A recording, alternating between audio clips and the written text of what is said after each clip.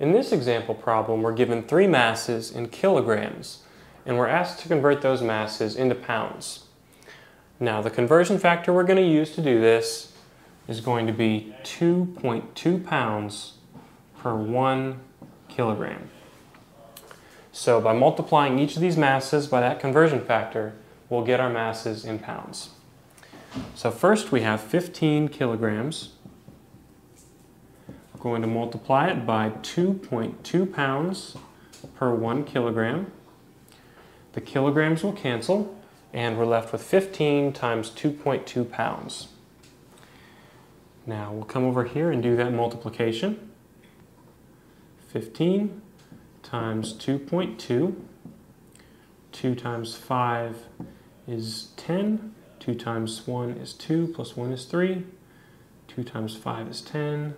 2 times 1 plus 1 is 3. So this gives us 33 kilograms. I'm sorry, 33 pounds. So our second number is 28.5 kilograms. We'll multiply it once again by our conversion factor of 2.2 pounds per 1 kilogram.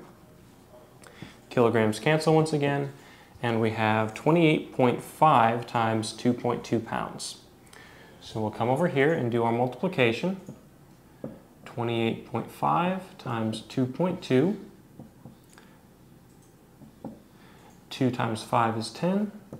2 times 8 is 16, plus 1 is 17. 2 times 2 is 4, plus 1 is 5. So we're going to have the same numbers repeated 1 decimal place over to the left. And now we'll add these up. And we get 62.7. So this is equivalent to 62.7 pounds. Our final mass is 58.1 kilograms. Multiply it one more time by our conversion factor, 2.2 pounds per 1 kilogram.